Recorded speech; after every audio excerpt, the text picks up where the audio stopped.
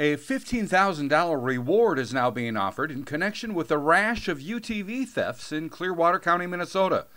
Plus, this shop near Roy Lake loaded with bolts and tools also burned, and 2 UTVs were stolen here. The total loss here is valued at $700,000. Again, a $15,000 reward is now being offered for information leading to the arrest of a suspect or suspects responsible. If you have any information, you're asked to contact the Clearwater County Sheriff's Department. I'm Neil Carlson reporting for iNews.TV.